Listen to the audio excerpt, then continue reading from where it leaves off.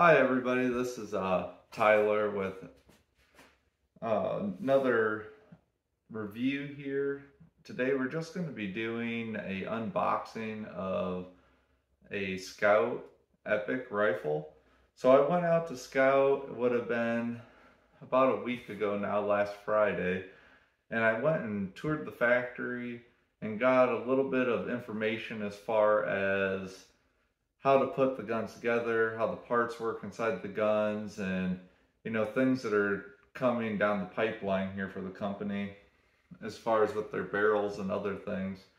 So I just want to share some of that information here. So when you buy a Skout Epoch, these guns are, I would say, tailored for bench rest.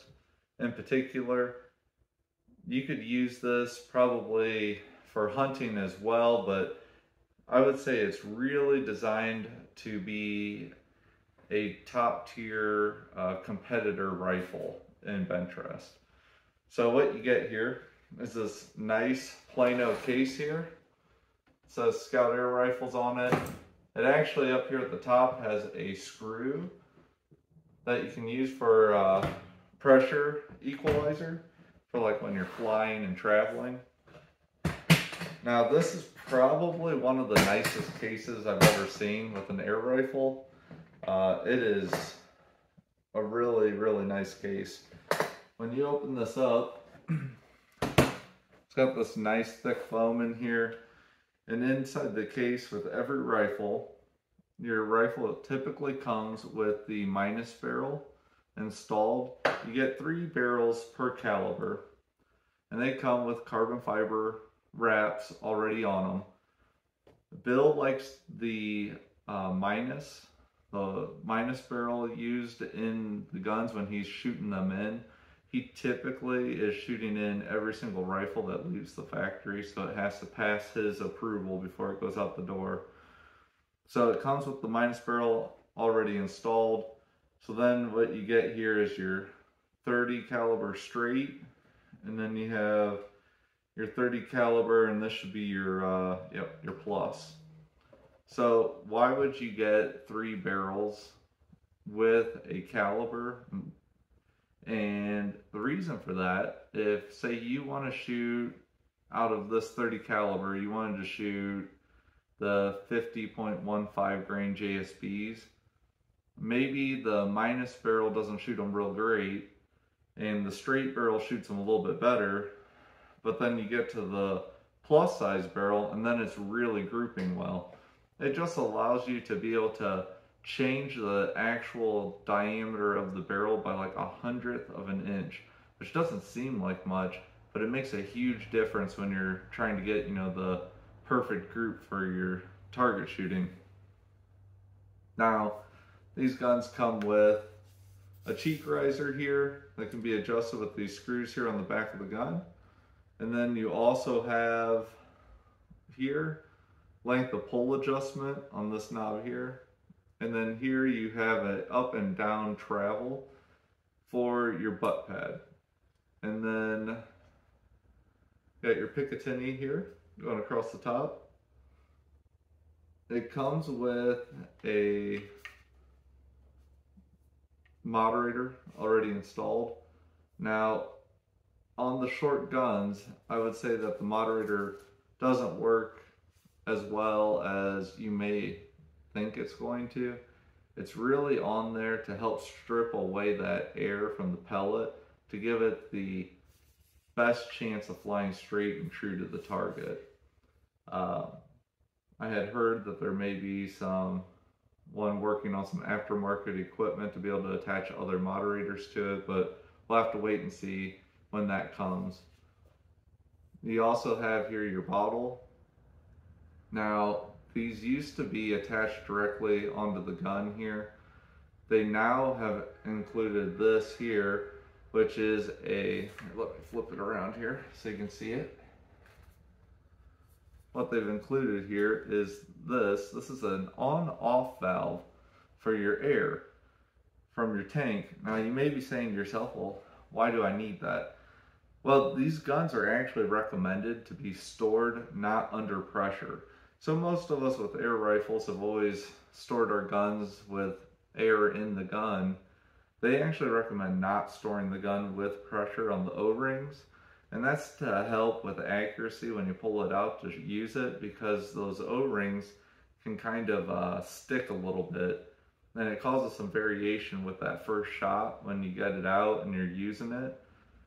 So this also is beneficial if you're on the target shooting circuit, doing bench rest competitions. You have to have your gun safe before you can go and leave the bench. So what you can do, you can shut this off, shutting off the air to your tank.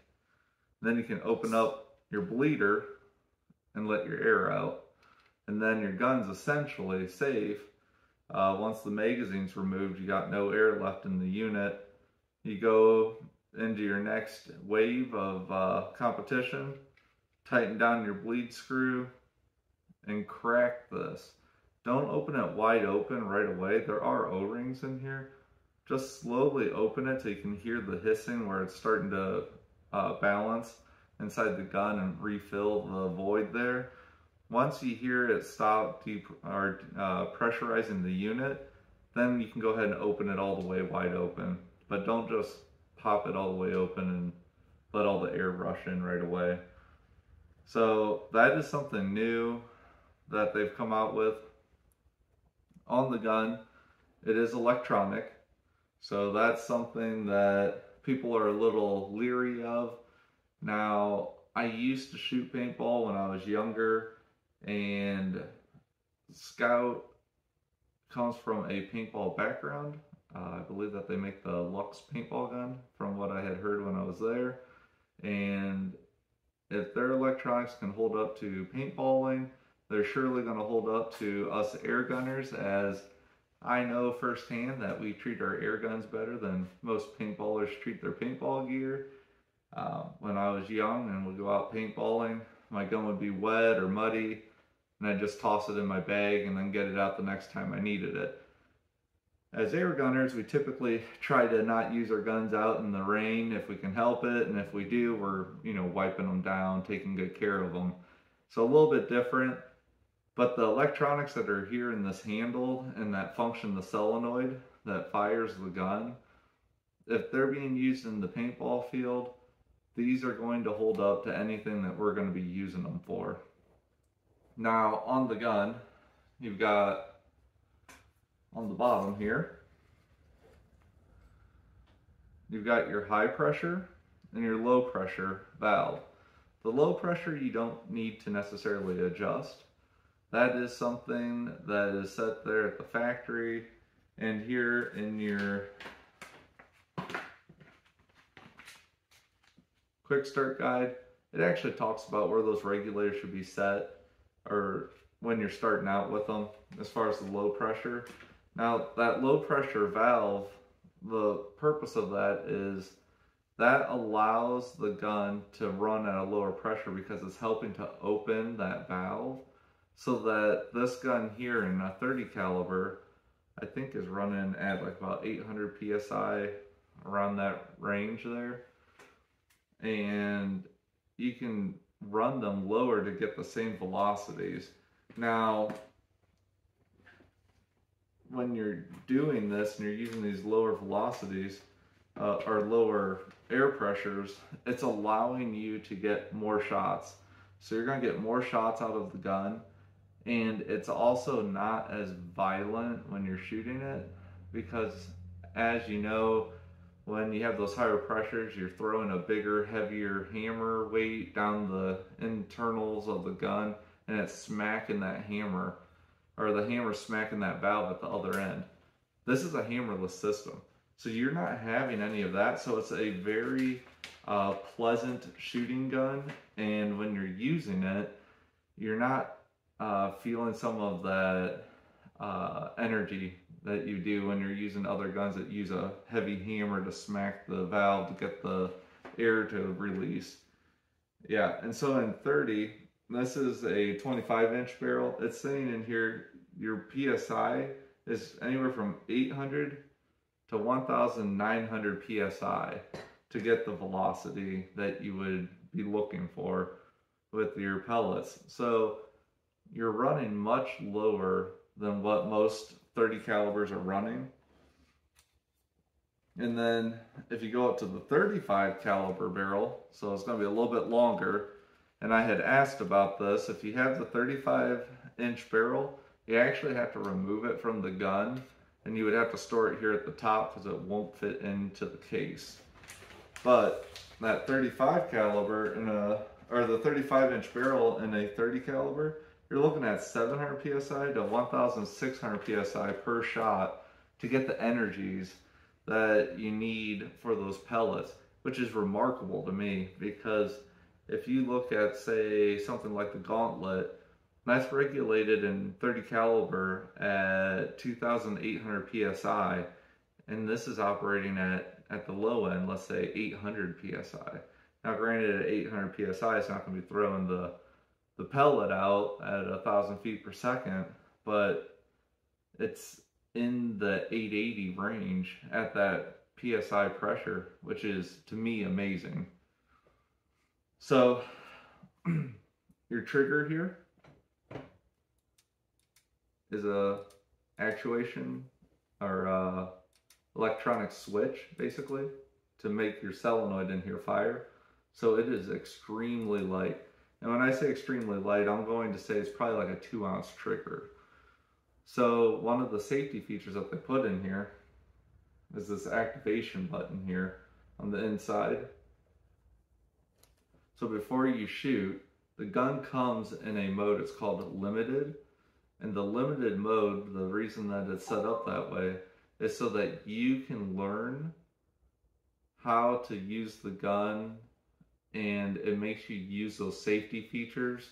There are settings in here where you can put it into hunt mode, and that shuts off the voice. Now, I wouldn't go doing that right away, because it's nice to know that you bump the trigger and it'll say trigger fault. And that's saying you hit this without turning off the safety or turning on the actual firing mechanism. So on the gun here, down here you have a screen at the bottom with a button here. Powering on. You hit it twice. Welcome to the Epoch experience. Firing mode. Limit. Battery level 100%. So it's going to tell you what firing mode it's in. It's also going to tell you the battery percentage. Now, the way that this is set up currently, if you were to try to shoot this, Fire fault. it says fire fault. And that means that you Fire fault. bumped that trigger without hitting your activation switch there to actually get the gun to fire. So the trigger is extremely light. I don't know if you can see this on here, but Fire fault. I'm barely touching that and it's going off. It's truly set up for bench rest. With a trigger that light, you're very unlikely to be pulling your shots. You can adjust the trigger. You know, if you're not going to be using it for bench rest, you may want the trigger to be a little bit heavier, so that when you're out in the woods or out on the target range, you're not having to worry about bumping that and it going off. It's something that'll take a little bit of time to get used to, but I find the trigger to be exceptional with the weight that it is currently. Then on the side here, you've got your side lever. Now there's no spring, so it's very light to cock it back and to load it. And in the back here, your magazine is magnetic, it would fit into here. And all this is doing is feeding the probe back and to put the pellet in. Inside the gun, there's only one moving part inside the gun, and that's the actual valve itself. So pretty awesome in that regard. There's not a whole lot of springs inside the gun to work on, but if you did get into something that you needed to replace, they have sent you a toolkit. So inside here you have palm swells so that you can change out your palm swells here. And then it also has in here your magazine, which again, this is a magnetic magazine. So to open it up, there's a spot here on the side. And then you actually need to pick how much tension you want on the slugs or pellets, whatever it is that you're trying to shoot out of the gun. They recommend to at least rotate it 2 times. And then you just start feeding it in. And that controls how much tension is on the actual pellets as they're going around there. And then you just snap the cover back on. Comes with all the Allen wrenches.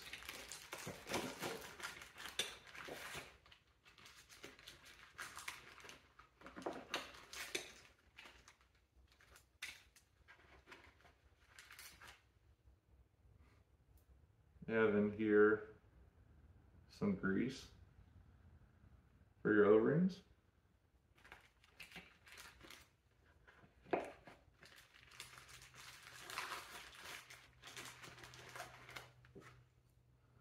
You have this is your barrel tool, and that's to be able to take the barrel apart to change out, calibers and things of that type. Then over here you have on this end, this is for your shut-off valve on your tank.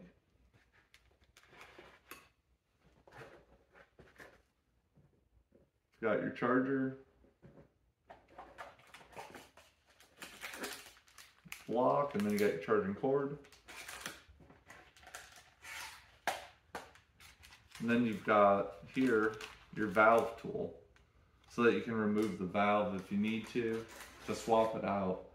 So like in paintball, you can remove your regulators. There's actually in here this ring here. You can pull that out. That allows you to actually unscrew and pull out your valves, and they're color coded. So then you can just go to your local dealer and say, hey, my high pressure valve's not working properly. They can actually just give you a whole new valve. You can drop that in, put your tension clip back in there to hold it in, and then readjust it back to the pressure that you need. And you can adjust this up and down while under pressure, because these actually will bleed off the air as you're adjusting them. So it's not like some other regulators that are out there on the market where you have to depressurize the gun to work on it. You can actually adjust up and down while under pressure. But you can actually just switch out the parts, which is nice. So you can just go bring that into me and say, hey, my high pressure valve isn't working. I could grab one off the shelf, give it to you. You put it in, and you can do all that yourself. You don't actually have to bring the gun in for me to work on. And then you can actually go and you can take out the valve. I could just give you a new valve and you could put it in and get it working. Then in here,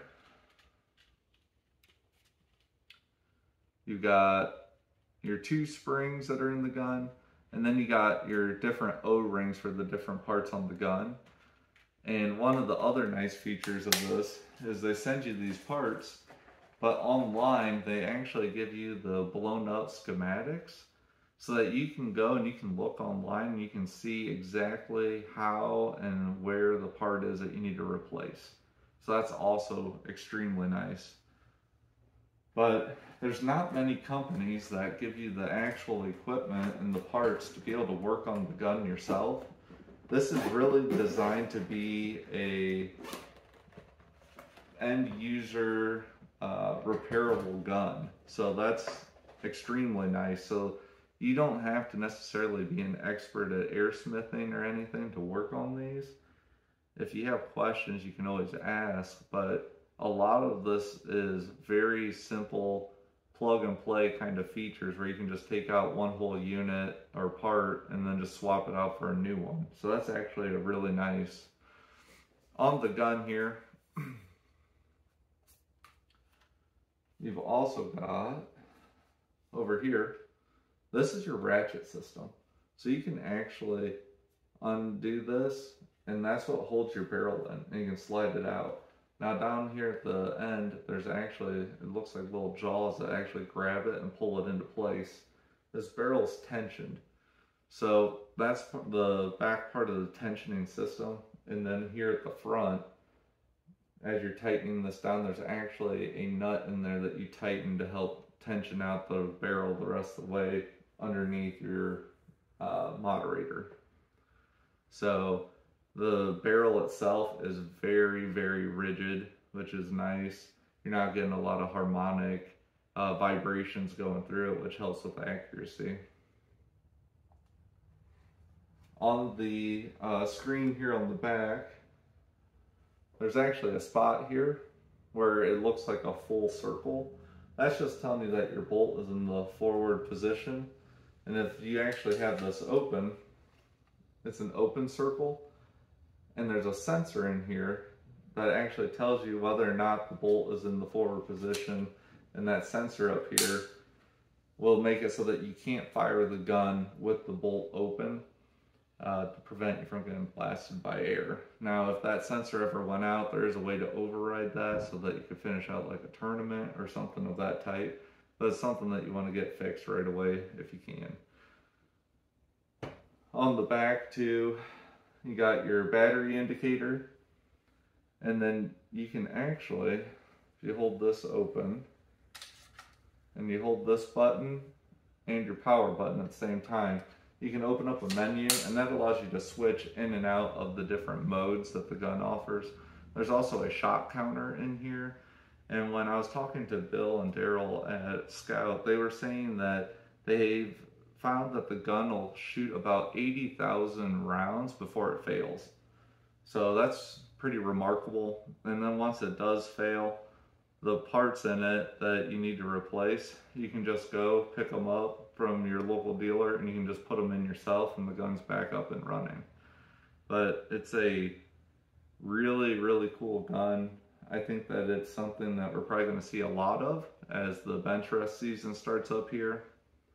And if you're looking for one or have questions, you can always reach out to us here. I hope everyone has a good weekend, and while you guys are out there shooting, make sure that you stay safe and have fun. Bye.